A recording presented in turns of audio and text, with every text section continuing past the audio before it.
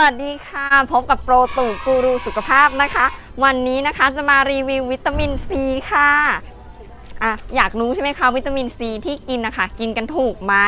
กินแล้วมีประโยชน์ป้องกันหวัดหรือเปล่าหรือว่ากินสวยๆกินตามเทรนด์นะคะวันนี้ก็จะมารีวิววันนี้เราอยู่ที่แพร500 ไร่นะคะไม่ต้องตกใจค่ะไม่ได้มารีวิวแพรนะคะตอนแรกนะคะประโยคแรกเราก็จะมาพูดถึงประโยชน์ของวิตามินซีก่อน1มีต้านอนุมูลอิสระนะคะแล้วก็รักษาโรครักปิดรักเปิดแล้วก็กระตุ้นให้หน้าเราสร้างคอลลาเจนนะคะก็คือต่อต้านริ้วรอยแล้วก็ช่วยทำให้แผลหายไวนะคะต่อมาก็คือวิตามินซีกินยังไงให้ถูกวิธีแน่ๆเลยนะคะห้ามกินตอนท้องว่างทำไมนะคะเพราะว่าจะทำให้ระคายเคืองกระเพาะอาหารได้ถึงแม้ว่าในผู้ผลิตนะคะก็จะมีการใส่เกลือแอสคอเบตเพื่อลดความเป็นกรดนะคะแต่ก็แนะนำกินหลังอาหารค่ะหลังอาหารทันทีก็ได้นะคะห้ามกินก่อนนอนหรือว่าก่อนอาหารนะคะไม่แนะนำค่ะสัญญาณเตือนในการที่ว่าเคืองกระเพาะก็คือ1นะคะปวดมวนท้องหรือว่าอาจจะมีการท้องเสียได้บ้างนะคะคราวนี้มีหลายรูปแบบมากวิตามินซีจะเลือกรูปแบบไหนดีนะคะวันนี้ก็จะมาแนะนำนะคะควรจะเลือกวิตามินซีรูปแบบที่มีความเป็นกรดน้อยนะคะแล้วก็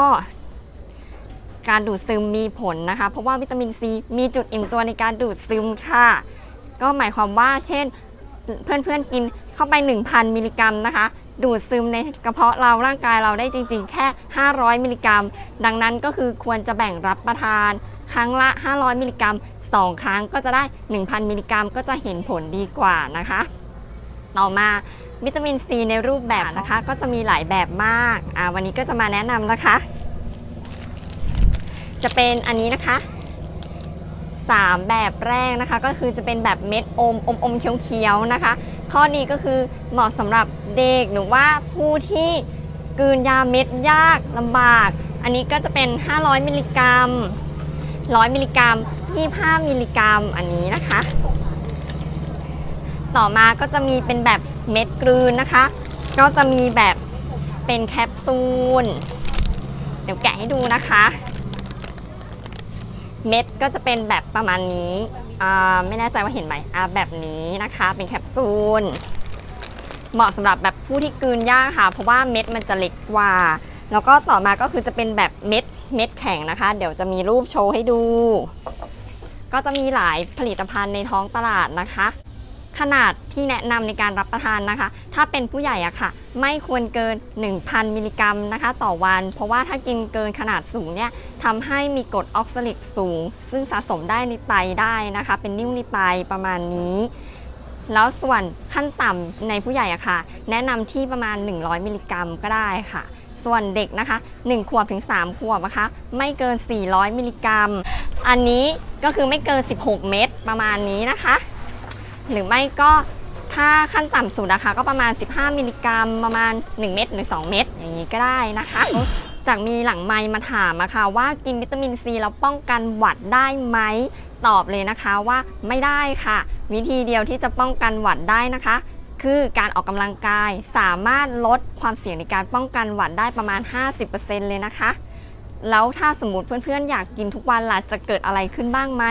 ก็คือมันจะช่วยลดความรุนแรงของการเป็นหวัดก็คือหวัดจะหายเร็วขึ้นอย่างเช่นเป็น10 วันใช่ไหมคะก็เช่นนะคะเราเป็นหวัด10 วันนะคะกินวิตามินซีทุกวันก็จะลดความรุนแรงในการเป็นหวัดเหลือ5 วันประมาณนี้นะคะ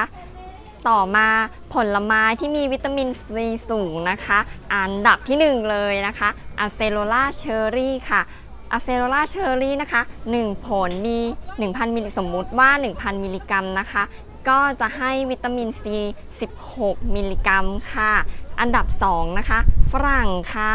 ก็คือกินฝรั่งวันละผลแล้วก็ได้วิตามินซีพอเพียงกับที่ร่างกายต้องการแล้วนะคะต่อมาก็จะเป็นลิ้นจี่ลำไย